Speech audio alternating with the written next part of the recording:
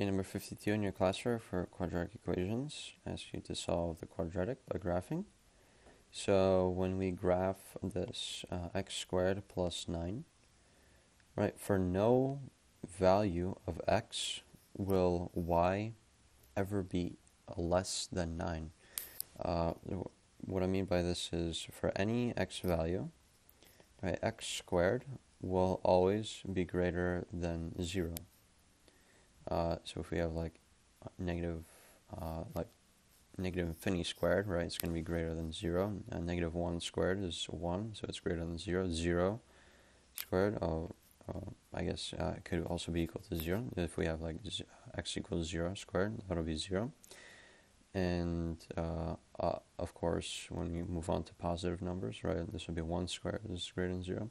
So this means that if we add 9, right, x squared plus 9, if we add 9 to both sides of this equation, right, this function will always be greater than or equal to 9. So this means that we never get any x-intercepts. And so we can see this as the graph of x squared just translated 9 units up, right?